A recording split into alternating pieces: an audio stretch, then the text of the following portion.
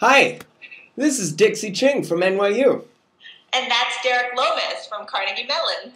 And we're two of the designers of Battleship Numberline, a winning game from the first year of the National STEM Video Game Challenge.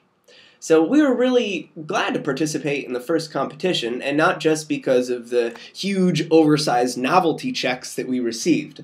But it was also really exciting just to present our game as the expert judges gave us some really great feedback. Yeah, and one of the best parts of winning is that we've been able to get our game on RainPop's Game Up portal, where it's currently being played by tens of thousands of students.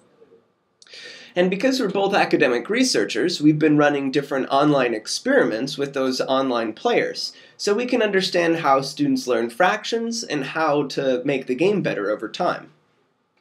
So we've been asked to share a few tips on winning. First, it's really important to have clear instructional goals for the game. What exactly are you trying to teach? Second, try to come up with some general idea of how to measure whether your players are actually learning. And then if you can conduct some play testing with real players, that's probably going to make your game a lot better, and the judges really like to see that. So finally, make sure the game itself is exciting, because it's really important to give a good demo.